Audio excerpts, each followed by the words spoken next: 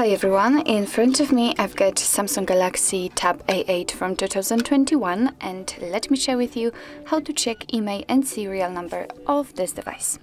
So basically we've got two different ways to check those numbers. The first one is the fastest one and it requires a secret code, and the second is using the settings, and of course I'll show you both. So let's begin with the fastest way to check those numbers. Let's open the dialer, and here we have to enter the secret code, which is *#06#. And as you can see, by this code we are provided with the Imei number of this device and also a serial number.